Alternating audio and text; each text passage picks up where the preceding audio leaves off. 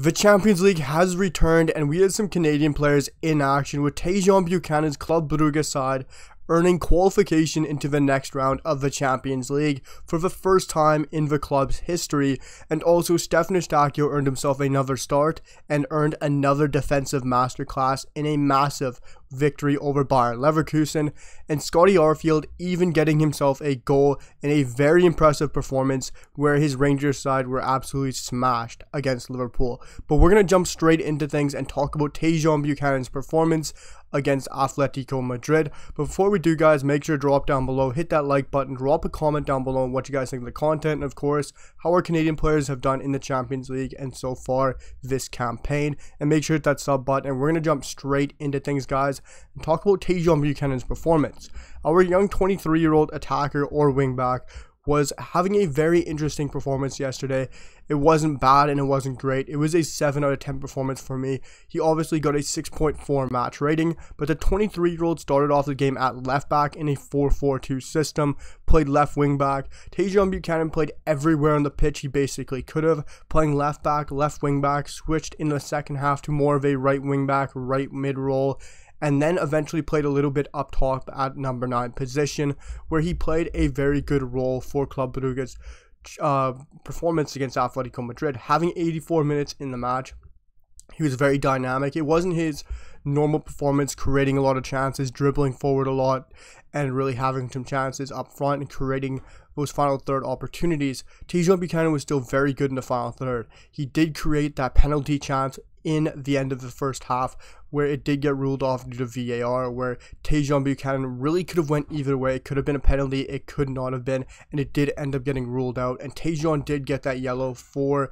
contacting with the defender and trying to sell that. For me, the yellow card was very harsh on Tajon Buchanan. Yes, you can overrule the penalty, but I don't see any need to give Tajon Buchanan that yellow card. It made absolutely no sense.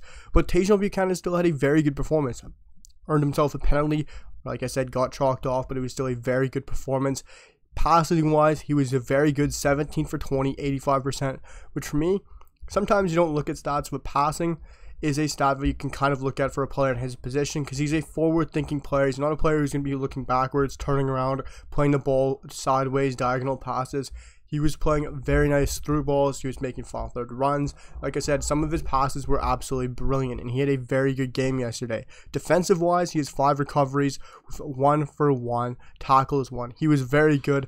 Ground duels weren't great, 5 for 14, and he was fouled 3 times, which is brilliant. It shows how good he is on the ball and technically skilled he is, and his ability to get away from defenders and players is absolutely brilliant. But Tajon Buchanan finished yesterday with a 6.4 match rating for Club Brugge in a 84-minute display, as his Club Brugge side qualified for the next round of the Champions League.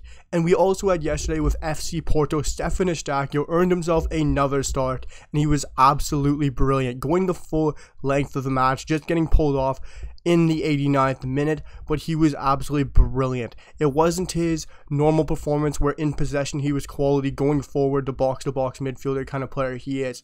He had a defensive, brilliant performance today. He was absolutely fantastic for his FC Porto side here in a 3-0 dominant performance against Bayer Leverkusen, who of course is in their second match with new manager Xabi Alonso. So it's of course going to be hard for Bayer Leverkusen going into a match against a very good Sergio Conceição side in FC Porto.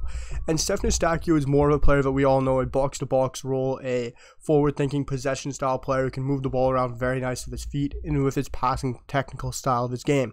He did finish his match with a 7.1 match rating, but this was more so to his defensive brilliance. Defensive-wise, guys, he was fantastic. 3 clearances, 3 headed clearances, 2 interceptions, 5 recoveries, and he was only dribbled past once through the 89th minute. He won his 1 aerial duel. He even earned a foul. He was absolutely brilliant on the ball. Defensive-wise, he was fantastic. No one could get past him. He was an absolute rock. And if you look at it now, for me, Scott Arfield is an absolute lock in this FC Porto midfield. You have Uribe, and you also have Grujic, who just can't get back on the side. And you with how good Scott Arfield is truly playing now. You look at it before, Scott Arfield was the first substitute in this FC Porto side, and now he is the #1 lock in this midfield. He is truly showing how good of a central midfielder he is and box-to-box player he is, and how good he can adapt. You look at some games in the Champions League, and for FC Porto, he's thinking forward-minded, on the ball, possession-style player, trying to link up things in the final third. This kind of match, he's defensive, he's winning his challenges, he's making great recoveries, he's thinking defensive-wise as he's earning great interceptions, recoveries, and he was absolutely brilliant. Now you look at the midfield, Eustaquio is the number one player here. You have Uribe, who was very off and on, and it was the first man sub in that midfield 5 minutes before Eustaquio came off, getting a 6.7 match rating. And even wingers, even Otavio is only better than Eustaquio, and of course we know he is the captain, so you would like to think he does have a very good performance. Eustaquio is one of the better players on the field, outside of course Diogo Costa, who is absolutely brilliant, and the two forward men for FC Porto and Galeno and Mehdi Taremi. But Stefan Eustaquio keeps going on, and he's been absolutely brilliant. FC Porto are looking in a great fashion to qualify for the Champions League, as they sit in second on 6 points, 2 points ahead of Atletico Madrid and 3 ahead of Bayer Leverkusen. We now have Kyle Larin and Tajon Buchanan's club Brugge side qualified for the Champions League, and Scotty Arfield also had a very good performance in a thrashing, a 7-1 loss to Liverpool yesterday from his Rangers side.